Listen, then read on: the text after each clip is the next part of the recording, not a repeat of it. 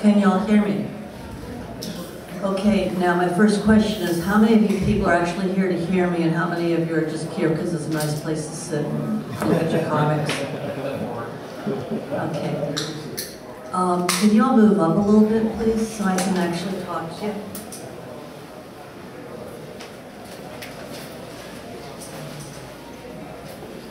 That's good. Let's see what else I could do.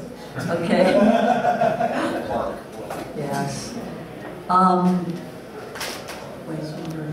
Okay.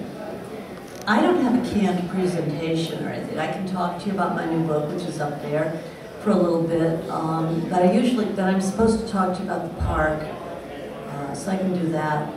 And that'll get me off my obligations. But after that, generally what I'd like to do is just open up the floor to questions, because you folks have a better idea what you'd like to hear than I do.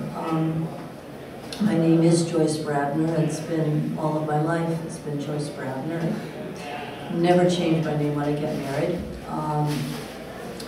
And I am Harvey Pekar's widow, which makes me a character in both the movie and comic book series American Splendor, also a character in 4 theatrical productions and an opera.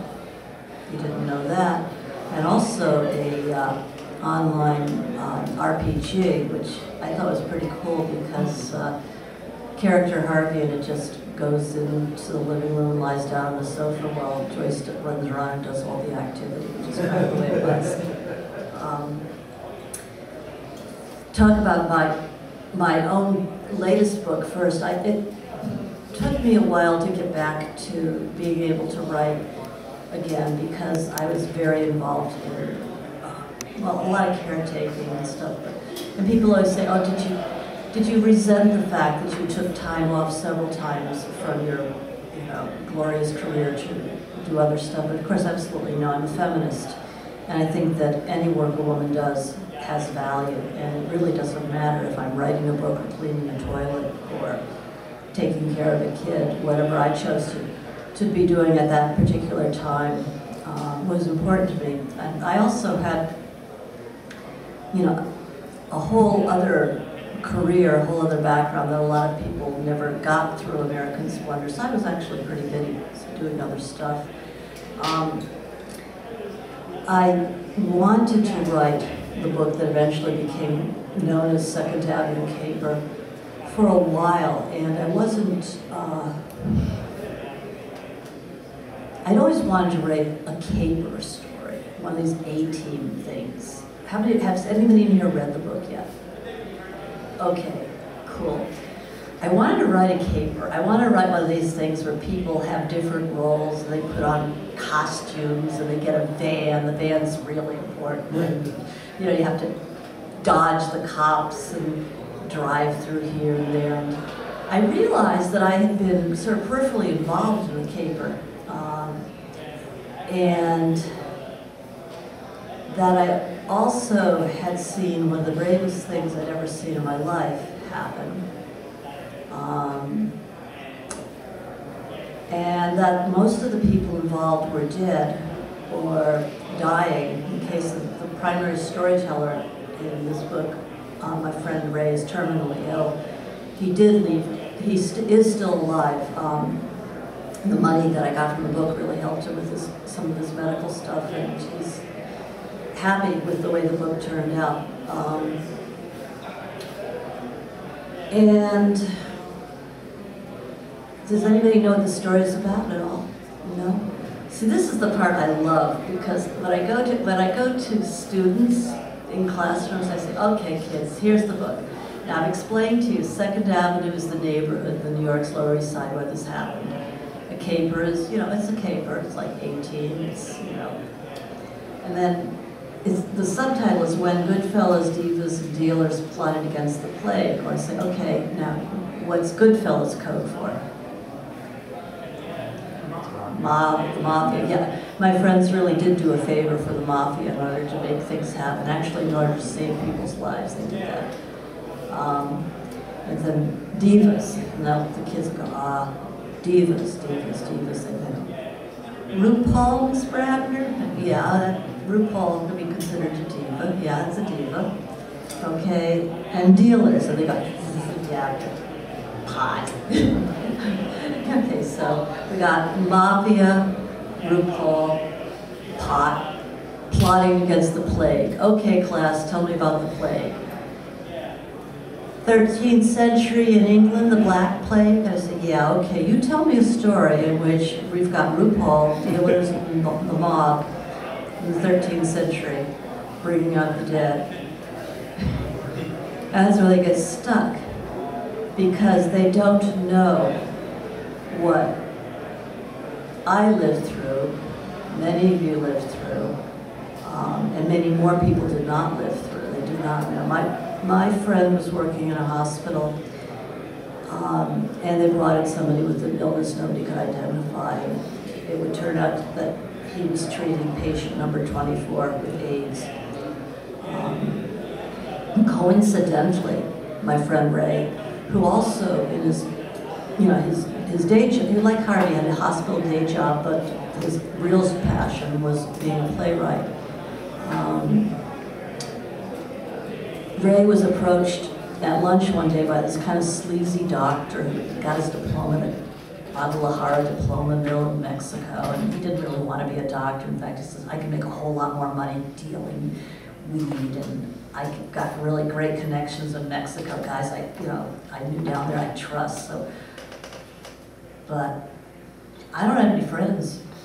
You, Ray, seem to have a lot of friends, so I'll supply you and you can sell it. Ray and his boyfriend, Roy, we called him Ben in the book, Ray, and Ben was a jazz musician. He says, well, we do this, I don't have to play so many wedding gigs, we can make some decent money, just sell to people we know. So they had this little pot dealing business going on.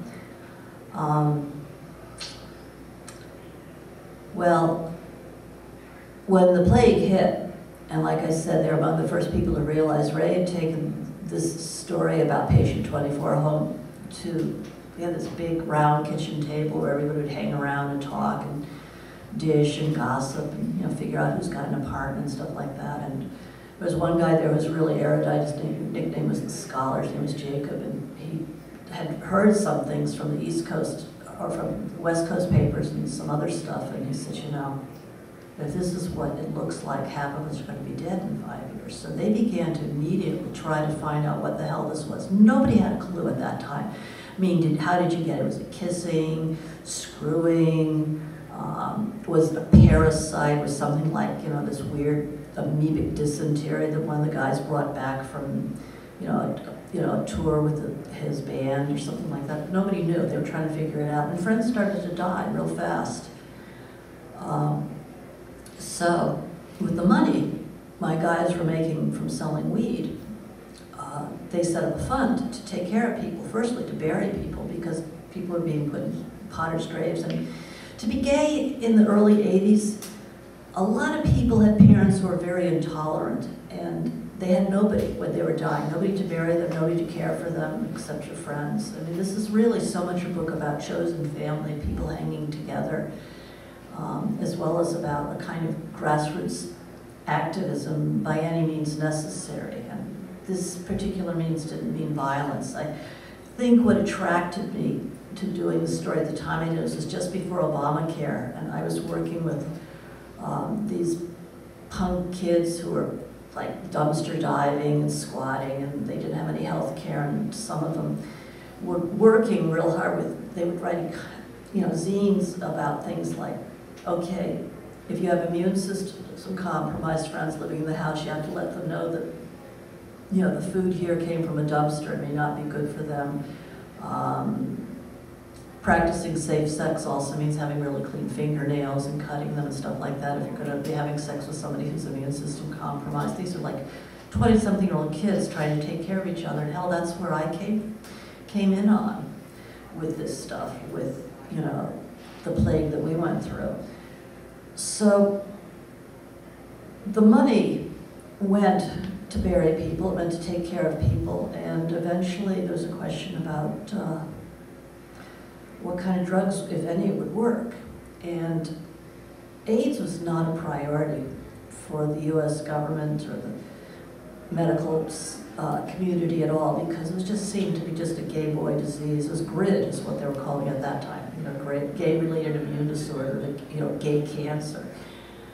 So nobody cared. It wasn't really until cute little girls, you know, from the club scene were getting it. Little white kids, you know, looked like Molly Ringwald. I think she played one in the movie, you know, dies of AIDS. That anybody really looked at it, but the drugs seem to be out of the country. And some of this crosses over into that really awful movie with Matthew McConaughey. How many of you saw that, Dallas Buyers Club?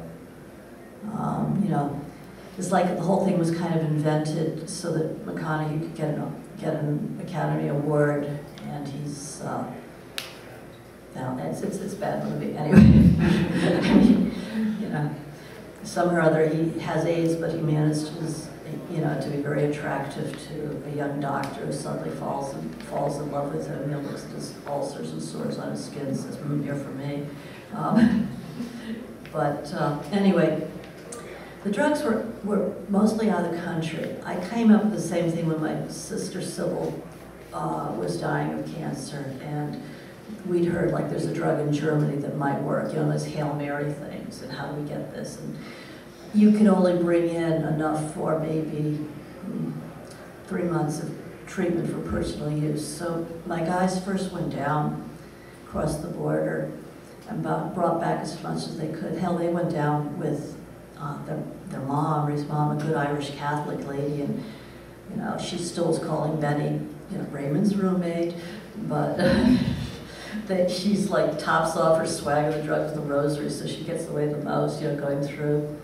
And they brought it back, and some of the stuff seemed to help and alleviate the symptoms. And you know, again, we have a lot of people with medical skills reading and trying to, you know, they're practicing medicine without a license is what they're doing out of the apartment on 2nd Avenue, where people are coming through for information, help, assistance.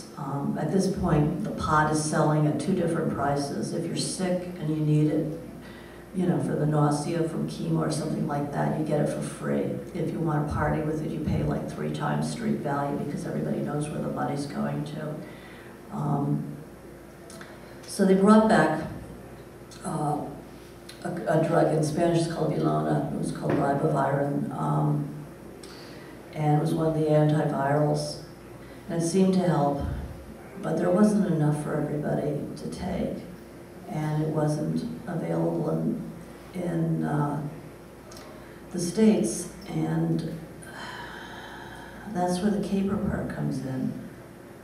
By this time, the scumbag doctor was so far up in the system that, you know, he was hooked in with the mob big time. So my friends did a favor for the mafia, and as a result, they got access to their drug smuggling apparatus, including vans that you could take the floors off and stuff the drugs into and stuff. And they decided they were going to smuggle in the drugs people needed for treatment big time. Coming from a theatrical background, it wasn't too hard to, among us, find people who were actors, actresses who could be cast as ma and pa tourists and sent down to Mexico to buy some crappy ponchos and, you know, a fake turquoise and come back up. And that's when things began to get interesting, especially when 2 terminally ill people decided they were going to make a run rather than have anybody risk arrest or anything like that with the smuggling. They said, let us go too. And it just continues to go on from there. And you know, you'll see my younger self in there, you know, coming in through the place talking and noticing what was going on. I always tend to put myself in some of these stories because then I can tell people, yeah, I was there, this is how it happened. I did a comic book called Real War Stories. And did anybody ever read any of my stuff? You want me to talk about Harvey? You read, okay. Well, I'll switch over to talking about American Splendor in a minute. I did a story about a young man who was documenting disappearances in El Salvador when families, kids would just vanish, you know, because they spoke out politically, and you'd find their bodies in, you know, mass graves or something. He would go down and identify the people, take the pictures and stuff. And he disappeared. He was bringing humanitarian aid down to a clinic that was set up in a schoolhouse, and the Treasury police, this is the, you know, the cops raided the place, and people got arrested. He was last seen out running for the jungle. Nobody knew if he got away or not. He disappeared. And we, you know, up in the States are very worried about this. So I went to my congressman's office, and I lied. Oh boy, did I lie. I pulled out the comic book, and I said, okay, this is a comic book. You ever hear of Batman, Superman? This comic, people, everybody who's ever read Batman and Superman have read this comic book because they all read comic books together, okay? All those people know about this guy, Jorge. And see, he's real, and see, here's a picture of me talking to him. I'm real too. So he's disappeared, and we need to tell everybody who likes Batman and Superman where he is. I don't know what the hell they did, but a week and a half later I got a phone call. They said we found him, and he's in LA. He's back, you know, we brought him into the States, and he's safe. And I don't know, you know, it was like that was my own Hail Mary play. I couldn't have done this for every single person that disappeared, but I managed to exploit that. So I definitely kind of stick myself in. And sometimes it's because people will say things, this can't possibly be right, this is not true. And I'll say, no, see, these are real people I write about, because my comics are always about, you know, tough social issues, people I think need to be heard, people I don't want to have forgotten. And I run with the same code as a journalist would. It's something that Joe Sacco, who began to do comics as journalism a little after I did, I think, or maybe at the same time. You know, we've talked about, you know, really being strict about the facts and being straight about where we get our information. That came in handy when one of my comics was brought in. I've got all this stuff for sale at my table, by the way, but so I can show you later. But one of my comics ended up in a federal court in Atlanta, Georgia, because it was considered to be a threat to national security. And the argument being that if you're smart enough to read this series of interviews with vets and people who, you know, about U.S. militarism, and decide that maybe Uncle Sam was not the way to get your college money, maybe you'd find another way rather than, you know, go into the military. If you're smart enough to read my comic book, then you'd know that maybe you didn't want to enlist. And so somehow or other I was eroding the number of smart people that were going into the U.S. military because, you know, if you read my comic and you still decided to go in, then you were dumb. I don't know. I remember something like that, but at any rate, the comics were being given out in high schools and on career day, and people said, well, there's no such thing as a career for peace, which is an issue that Harvey took up in a book he did called Macedonia, which a woman who was getting a graduate degree in peace studies is mocked, you know, saying there's no such thing as, you know, making peace. And she said, well, what if we went to a country that almost had war and we studied how that was prevented? And that's where she ended up in Macedonia. Anyway,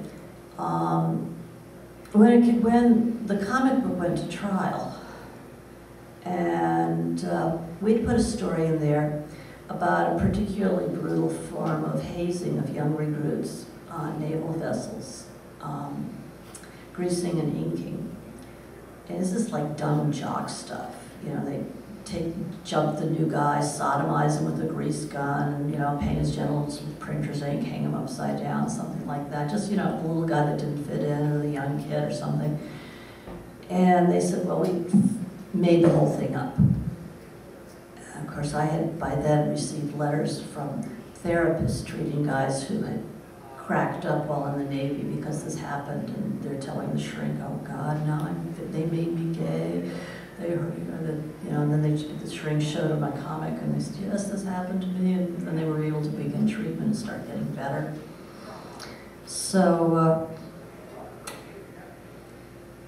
the military is not known for paying attention to detail a lot of times, and we brought their own records of a military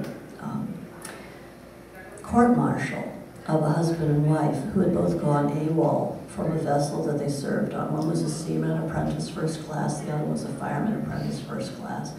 And they went AWOL together because the wife was scheduled to undergo a shipboard initiation ritual, was described as, greasing and inking. And the commanding officer at the time said, hey, this is a tradition, this happens to everybody, lady. If you can't, if you can't get with the program, you don't belong in this man's Navy. Now, to the Navy's credit, they did not penalize the couple for going AWOL. They did whatever they did.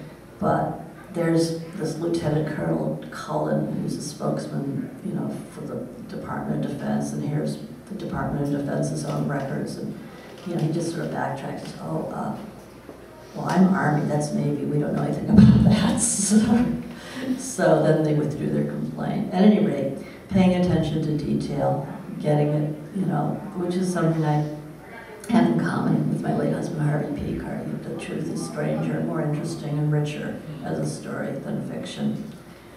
A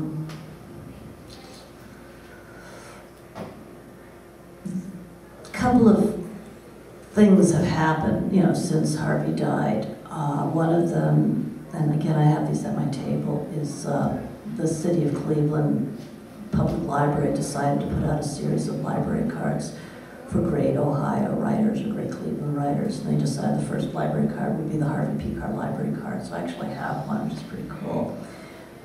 Little tab and everything.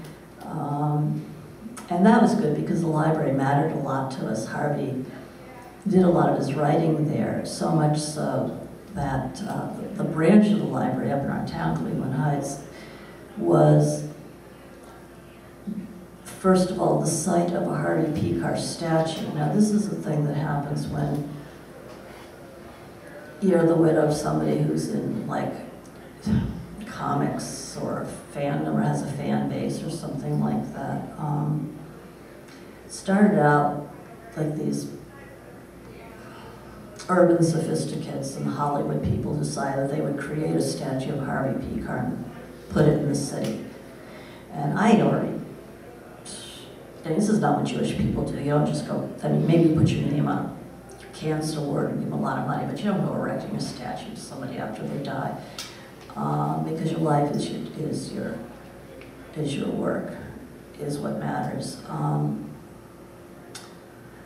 But there are a lot of reasons I didn't want that to happen. I mean, it seemed arrogant. It seemed a lot like RoboCop. They made that big statue of RoboCop. The city of Detroit says, no, we don't want it. We don't want it. I had to go stick it somewhere. That was kind of embarrassing. But I did agree. I said, look, if we do this Vox Populi, if I put it out for crowdfunding, let's say Kickstarter was really the only venue at the time, and people vote with little, nickels and dimes and stuff like that. We can build a statue that way. Then I'll know enough people, or at least the 900 some people that actually ended up contributing to the making of it, went for it. And it wasn't a statue of Harvey. When I took it over, I designed it and had it built as the Harvey Pekar, this is the official name, Harvey Pekar Comics as Art and Literature Memorial Desk. So, I can show you later the pictures of it. Is a big giant bronze comic book page, and the story's got Harvey walking through town saying, well, the comics are as good a form as literature or anything else. You can do anything with words and pictures. And then in Yiddish, she just sort of steps out of the last panel and goes, "Oi, what do you want from my life anyway?" On the back of it is gridded chalkboard that kids can draw their own comics in. And then since it's on a desk that you can work in, the desk is perpetually supplied with art supplies. There's a center drawer that has 2 books Harvey read as a kid that really influenced him as a writer. And then another drawer that you pull out, and it's kind of like a little display case. It's got all his glasses, a script, cassette from some recording, some of the awards that he got, a book he wrote, a few other things like that in there. But it's about the medium, it's not about the man. It sets off a whole Harvey, they did name their used book sale, the Friends of the Library bookstore, Harvey and Friends, and then it sets off a big graphic art, a graphic novels collection at the library, because we have this great library where it's not like, Billy Ireland, you don't need white gloves, you just pick up the comics, you bend the books, and you read them at the library. So that got put up. And I thought I was done with it. I thought I was done. I mean, I had to get 2 books out. I had to finish 2 books for him after he died. And then I do have this ton of unpublished Harvey stories and other things, other projects to do. And there was one other project I am committed to doing with an art gallery. Somebody, if you're interested in that, you can ask me about that later. But I thought I was done for a while, and then there's this thing going on in my neighborhood where they wanted, for a couple of years now, they wanted me to put up a big plaque, a big replica of American Splendor #1 on the corner of the street where it all began. And I don't want to go to my favorite restaurant or bookstore and go walk past a picture of Harvey sitting on, the front cover of American Splendor every day. I mean, this is where I live, all right? It's like, people don't ask for my autograph on my doorstep unless they want me to sign a petition or something. But the thing is that down the block was an area that used to be where all the hipsters, all the hippies, all the beatniks, all the old Yiddish people, whoever were the outsiders, their kids used to hang out and talk, play, whether it's the guitar, the hacky sack, the sketching, something. I mean, I'd read, this is before this, And Harvey, when he was a young guy, used to come down there and flirt with the girls and stand around and tell his stories, and that gave him the idea of sitting down and, writing some of them, mainly because he kept striking out with the girls he was telling the stories to. I'm one of the only people who actually fell for his stuff.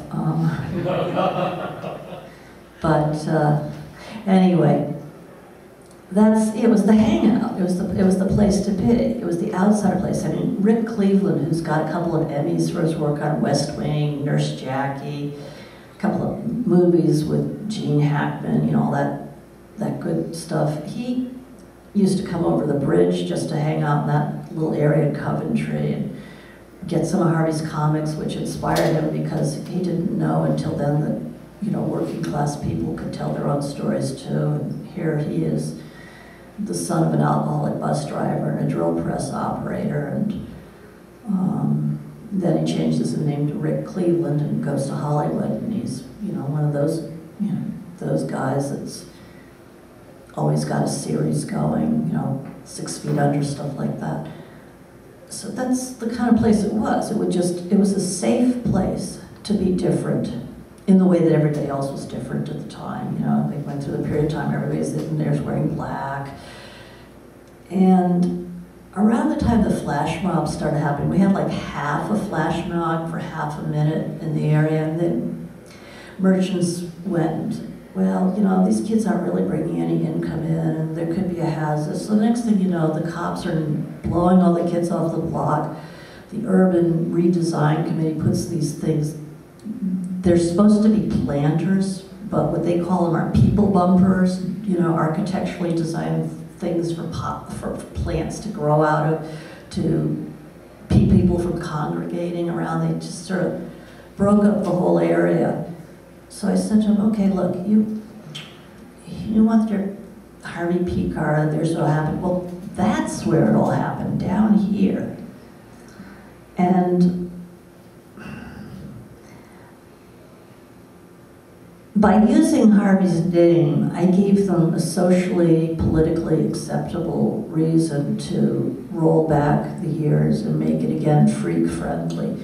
So the planters are out. There's like a little amphitheater place you can sit. Next week, there's going to be a whole event. I can't confirm if Paul Giamatti is coming or not, but a whole bunch of people will be on stage telling stories like Harvey did in a band. They'll show the movie and stuff. And it's going to be Harvey Pekar Park. Got a couple of people wrote into the newspaper, ooh, Pekar Park, that's so nasty. I'm going like, you know, they're naming it after parts of the human body. What part of the human body is a Harvey? You know, but you know, so this is kind of what you do when you're, you know, got this legacy and a bunch of boxes of files to deal with, and you're still trying to write. That's kind of what it's been like for me. But, you know, I mean, I wish they'd call the place something like, I don't know, Jonathan Swift Park or something like that. But no, it's going to be the Harvey Pekar Park, and now you'll actually be able to go tour Cleveland and see where I used to work, and if you're like some of the weird people who like to come up to my house, you know, you can see where I used to live. God, we had this one kid who showed up. He goes, I'm out in my garden, so is our Danielle. He goes, is this where Harvey Pekar died? She goes, uh-huh. He goes, I want to be buried here. I stand up with a scoop. I said, is that going to be arranged now? So you go there, and you go down to the center. My old man's buried next to Eliot Ness. My joke being one untouchable next to another. And it says on it, you know, life's about women and work and being creative, you know, which is something that was one of Harvey's early stories on it. It's and it's written in idiomatic English, in other words, or somebody says this is the first beatnik slang, you know, headstone that anybody's ever seen in Lakeview Cemetery, but there it is. That's kind of cool. People come there and they leave little messages, leave pens, paper, things for them to write on, stuff like that. But other than that, it's, you know, what I do with this pseudo-celebrity is I try to make it possible for things to happen for other people. Like, people are going to pay attention to me, and I endorse some young artist or writer or something like that. I can get them in through the door, you know, that we opened up. And that's always been my intention. I kept a diary since I was a kid, and when I was 15, I wrote down a couple of things, you know, like, dear future self. One thing I was to remember is that kids are a lot smarter than most adults seem to think they were. I've always remembered that. But the other one was, if I can ever get that door open, I'll hold it open as long as I can for anybody else behind me. And that's probably one of Harvey's biggest joys, was getting people recorded. Joe Maneri, whose music opens the movie American Splendor, was a fabulous, completely undiscovered guy who was kind of at a loss to become a popular musician because he was severely handicapped with very, very bad ADD. Made great on stage with his clarinet, but the guy could like hardly find his way out of a room without help with his wife. And of course, people thought she and I had a lot in common. And so, you know, those are the joys. So that's what you do with the juice. You try and splash it on somebody else. You know, you use it as grease to open things for it, because it doesn't really do you any good. Fame just means a bunch of assholes know your name. You know, money's another story. So, all right, so having just insulted everybody, you can ask me close to anything, you know, and I'll try and give you an answer. So I better have questions, because that's what we're doing from now on. Yeah. Is your daughter involved with comics or writing? My daughter is a really skilled artist and a writer who does not want to do comics because she's got to really work to carve out her identity. She is, for those of you who saw the movie, you know that she is somebody who came to live with us. The real story is that this stoned screw-up came to our doorstep and had this little girl who behind him, you know, and he wanted, because whenever he got high, he read R. Crumb comics, so he wanted Harvey to introduce him to R. Crumb, because he knew that he and Crumb would be best friends. And he brought this little girl with me, and the day I met her, she said, "Hey, I need you to be my substitute mom. I don't want to live in a car with my dad." And you know, that's what happened. But she has a bio family, you know, that pulls in one direction. She has us, and she doesn't want to trade on her name. When the movie came out, she didn't tell anybody in school that she was in a movie. I said, "Why?" She says, "Well, they don't think it's a real movie unless it's got some rapper in it or a car chase." I mean, she says, "This is like an old people movie. It's not a real movie." We brought a couple of her friends down to the set to watch it, and they're like, this isn't a real movie, because, you know, they can't understand when you see cameras and stuff like that and people walking around with clipboards. It doesn't look like you're in, you know, inside a movie with Vin Diesel or something.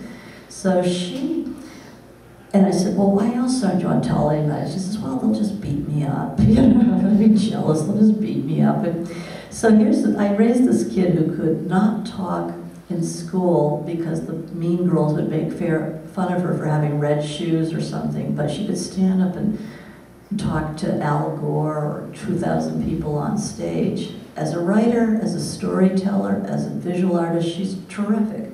But she's decided to focus her skills for now, and she's going to be like me. What she did learn from us is that you have to have another job if you're going to go out on the fringes of creativity and you want the freedom to be able to do what you want to do. You have to be able to pay the bills somehow.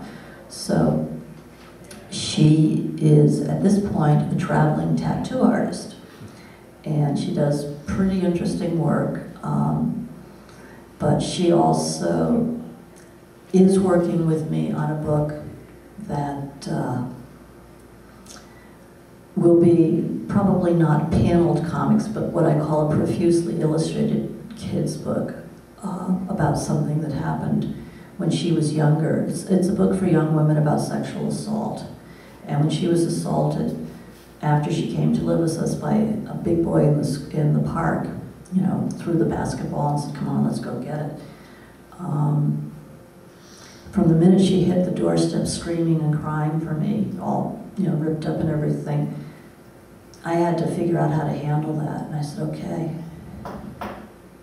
Danielle, you're a crime fighter. We're going to get Blueberry Bear, and we are going to get your team together. First, we're calling the police. You make the report. You tell them what happened. Then we do this, then we do that."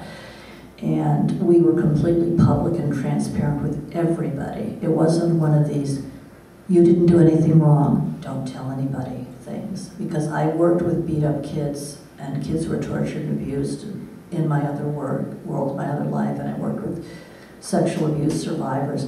And the kids hear them say, "You didn't do anything wrong," but then they hear Dad at night going, "I'll kill him, I'll kill him, I'll kill him." They hear up through the walls, and they hear Mom on the phone talking to her sister going, "We can't tell our mother, we can't. She would just die if she knew." And the kids get the idea that they did something wrong, because all the adults are all upset around them. So I told her from the get, you know, what to say. "I was sexually assaulted at the park. I'm okay now, but we're going to, you know, my team and I are going to kick his ass." And we treated it like she'd had her purse snatched. And I threw a party for her. She designed the cake, drinks. We invited, oh God, the cake is like Powerpuff Girls or something kicking butt. She drew the pictures for me. I had frosted green soda.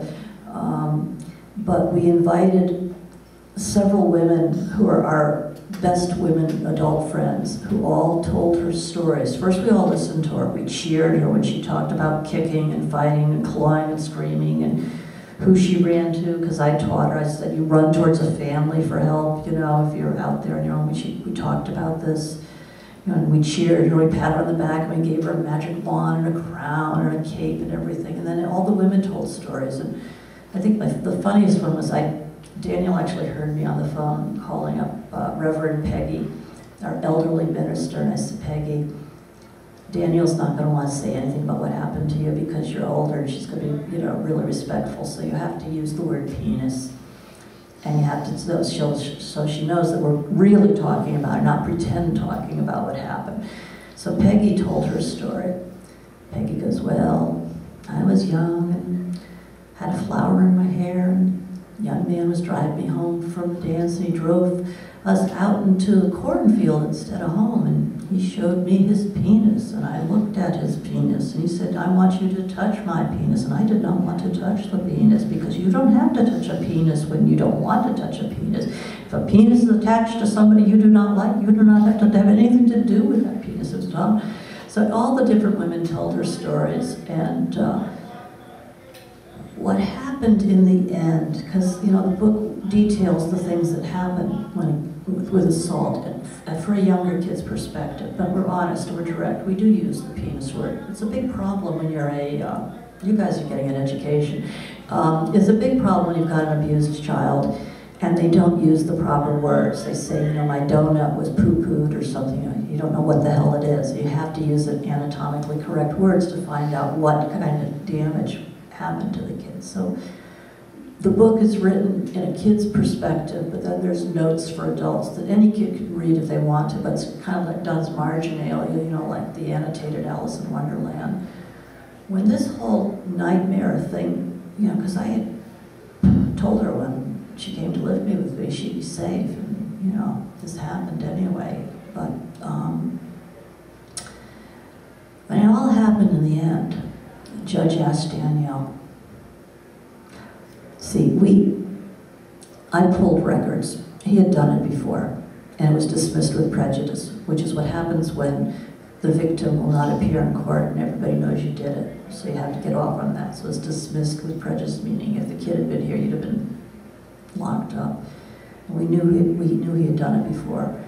And the judge said to Danielle, what kind of punishment do you want for him? And what kind of punishment do you want from Joyce? I said, for me, I do not want him in an institution because there's rape culture in the boys' institution. I want him in this particular treatment program. I want no contact. I want his family to get a certain kind of family counseling on dealing with their son. This is the stuff I want. And we never did see or hear from him again. And Danielle said, okay, what kind of punishment do you want? And Danielle goes, take away his radio privileges for 2 weeks so he can't listen to any music.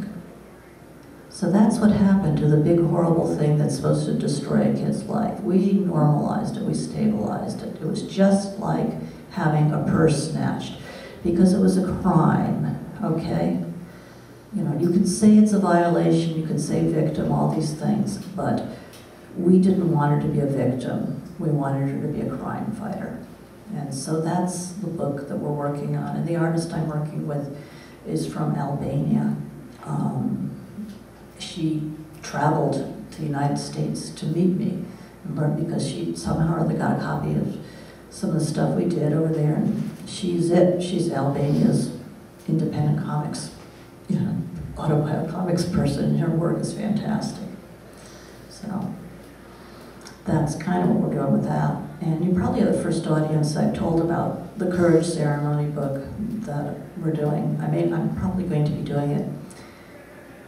My terms with publishers is that they have to give me, instead of royalties, a certain number of comics that go to different rape crisis centers around the country.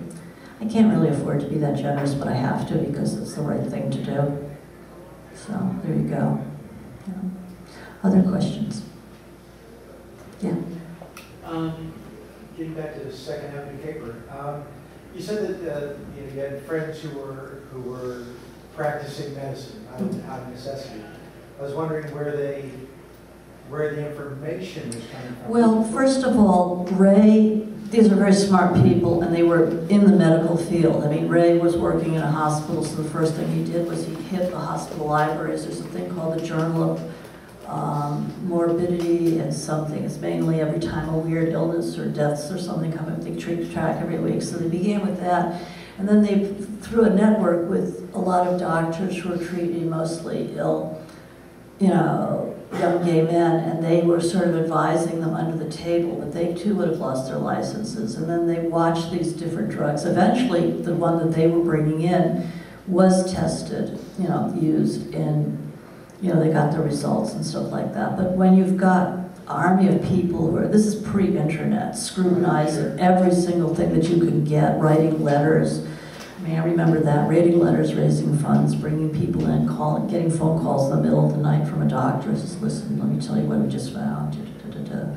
You know, but you know, people with the people who were making the decisions or hearing had some kind of a medical background, and also access as much of the resource they have. They're probably, their level of expertise is about the same as somebody today has the internet, and you know, in their hands. I mean, the internet, God, you can go on YouTube and how to remove a kidney. And then amazing, all that stuff gets done, like, you know, real fast. Because I can remember back like 84, 85, 86, and you know, we heard HIV and we heard AIDS.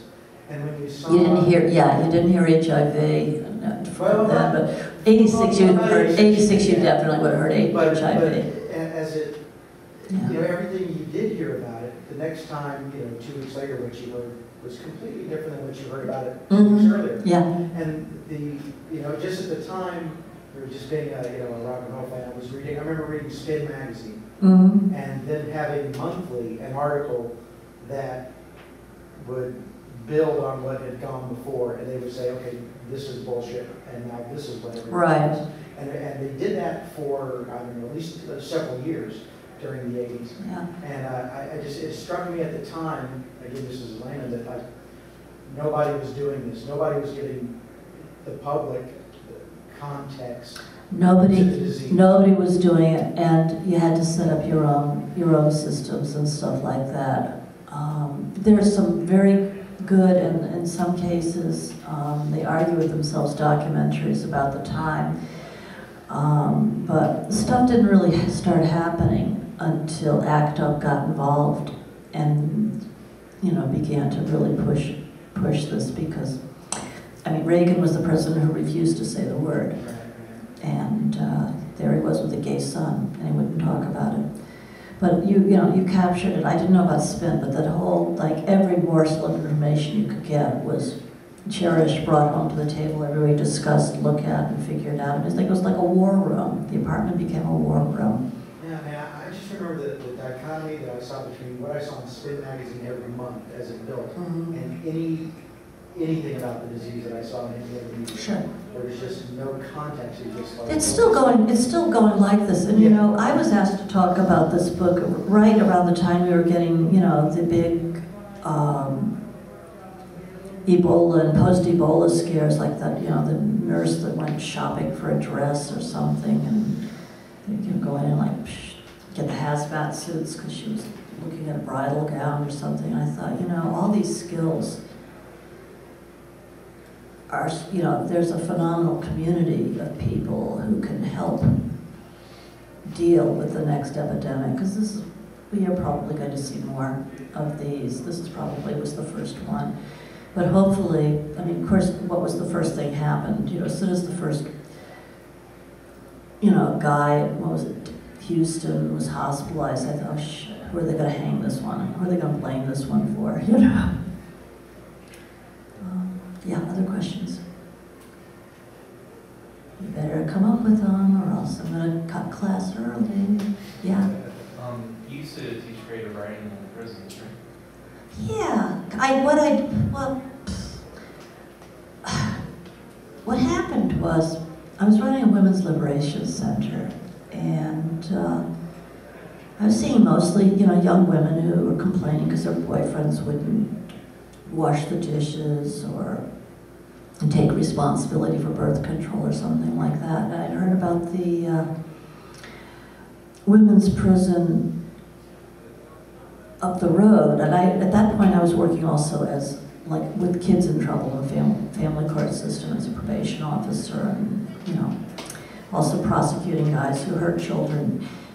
But I heard that the women's prison was going to be closed, or what had been condemned as unfit to live, but they still had plenty of people in there.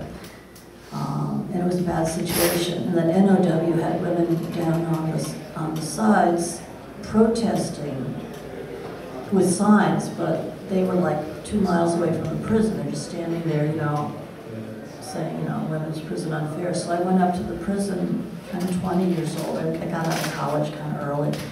And I said, hi, I got a degree in theater and do arts. I can do a whole program that'll keep those girls busy. And I wanted to see what it was like from the inside. So at that time, I was using something nobody had ever seen, videotape, something called a porta-pack, you know, reel-to-reel. And I said, I want to bring this in for acting and improv classes. And I was teaching that and getting to know the women and doing some writing.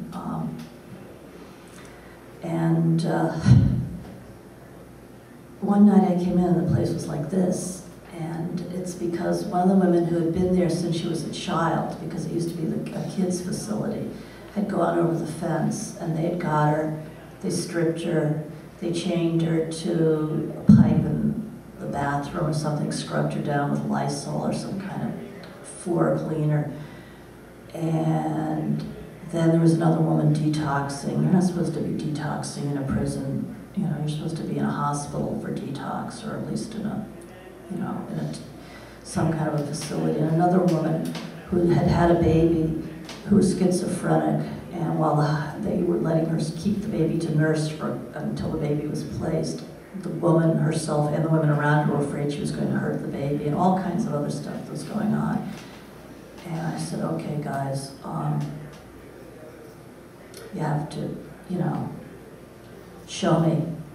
And I said, tell me. So I said, here's the equipment. So they made their own documentary about what was going on. And, you know, it's illegal to take pictures of people inside a prison because of, you could, you know, somebody's who's, you know, you could identify somebody, they could become a victim or something like that. That's what the Department of Corrections thinks, and it's a couple of other things. But I just went to the guard and said, see this? When it rewinds, it erases. You know, we use the same tape all the time. So I began showing this video at little house parties and got an attorney in to do a class action suit about the prison. And the next time I came in, you know, they said, it's no more theater classes, Ms. Brabner. And I said, you're absolutely right. Why should we put false ideas in these women's heads? You know, none of them are going to be Hollywood superstars or actresses. They really need to get down to the basics, you know. And I've got, because I always have a notebook, we're going to start a writing workshop. Boom. So I did this, and I ended up with this job that was created for me. I was an advisor to Joe Biden. You know, he's our vice president, but he was a senator before that, corrections. You know, he really is a nice guy. Not really as dumb as they make him look. But anyway, I was advising to him on prison, and the governor, I was on Governor's Council on Corrections, and the commissioner said, well, this woman's coming up with all these creative programs, and so they created a job for me that let me do stuff that was arts-based, generally speaking, not always, but that supported treatment objectives, and as perceived by 3 different groups of people, I decided. One were the people inside the joint. So if the inmates said, we need something, you know, like we want to see our girlfriends more often, I'd say, well, how about if we have like a sweetheart's ball, and we, you know, we'll do something organized this, and we'll have to use literary stuff and math stuff and creative things, and we'll, you know, like that. Or the guards on the cheer would come and they'd approach me with something. I'd say, you know, they'd say, well, you know, these older guys are getting pushed off the basketball courts by the young Turks, and you know, there's going to be some real tension. So finally I said, oh, it's time for the Masters chess tournament, and you have to, you know, be, you know, and we would, you know, do the whole, you know, Samuel L. Jackson in the park thing with these guys. But then the people on the street would say, we've got predators in the prison who are not getting any treatment. And I said, well, it's going to take me a couple of months, but by doing a couple of theater things and inviting people to come in, I can, and I did get the first prison chapter of Parents Anonymous and Parents United, which is people who've been sexually abused and people who were sexual abusers started in a prison. That was a whole other story, because you know you can't, see, this is so much more interesting than what was in the movie. We decided to just make it look funny. I taught high-end Japanese literature to guys in Supermax, because the high-end period was the time when women were isolated, living behind screens, and they could only communicate by putting their robe, like the cuff of their robe through, and this is kind of the same thing as trying to get a message from one cell to the other with mirrors or something like that. But anyway,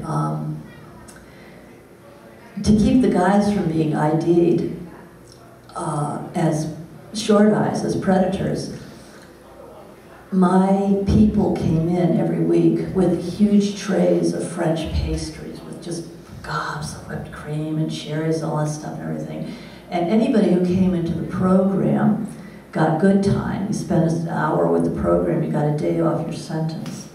You also got this fabulous food, and with the doors shut, I had the crappiest, like, Walmart craft kits, you know, like coloring the little cross for Jesus with the transparent crayon kind of stuff. And you just tell them that this is Joyce's, you know, Miss Joyce's arts and crafts, you know, stupid prayer or whatever the hell. Tell the guys that you're there for the food, the good time, and you just have to make this crap, you know, and you get it. You don't have to tell them anything about what you're talking about in there. So they all had a cover, because the guys would, you know, can I get it? I want to get that program. Well, let me see if no, I don't think we can put you in. You're not, you know, but there, you know, those big eclairs, no, can't do it, sorry. You know, try AI, sometimes they bring in Dunkin' Donuts. So there was that. And that's kind of, I've just always tried to use, you know, my wits and creativity to get, you know, to get things done. And you know, from being a caseworker responsible for 500 families every quarter to reaching people through literature, you know, I decided I was better doing that. Although I still hear people from prison have hitchhiked to come visit me. I got this one inmate called me up and was talking street slang. Street slang is local, so you might not have had it in Ohio. I was just like, hello, Joyce. This is Claude, this is Claude. I Googled you. Yeah, I could use a computer now. I got a BA in substance abuse prevention. I've got a pension. I could read. I still have that book of poetry we all did together. Because you see, the writer's workshop I did when I went back in, you asked me what we were writing. Well, on the surface, we were writing poetry, but underneath, we were writing testimony and papers that were used in the lawsuit. We were taking affidavits and documents. It just looked like we were writing these poems on the top.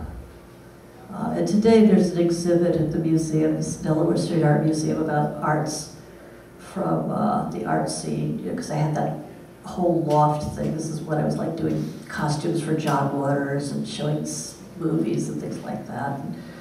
And in the museum, there's a little prison chapbook that was created at that time, and they don't really know the story behind it, because nobody did until I decided now, well, come chase me. I broke the law. So there you go. How are you doing? I think is somebody else coming in? I think I'm supposed to be done. Does anybody have a program? Yeah, there's... Somebody coming in? Yes. You gotta get me off here. Sequential Artist Workshop. Okay, well I'm done. If you got a real question, you gotta come find me at my table.